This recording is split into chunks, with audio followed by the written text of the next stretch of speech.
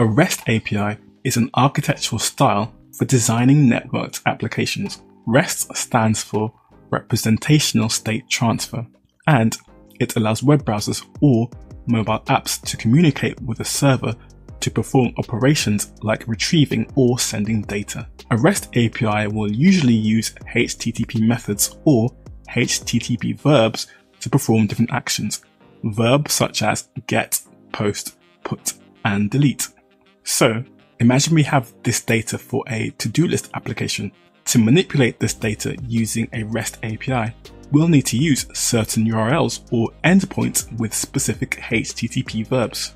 So, if we use the endpoint /todos with the HTTP verb get, we would get back all the to-do items.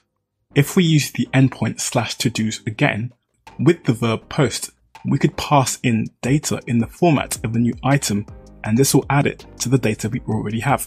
If we wanted to update an existing to-do item, we would use an endpoint that contains the ID of the item we want to update and use the put method. Then we could pass in data that contains what we want to update, and this will update what we already have. And finally, if we wanted to delete an item, we would use an endpoint containing the ID of the item we want to delete and use the method delete.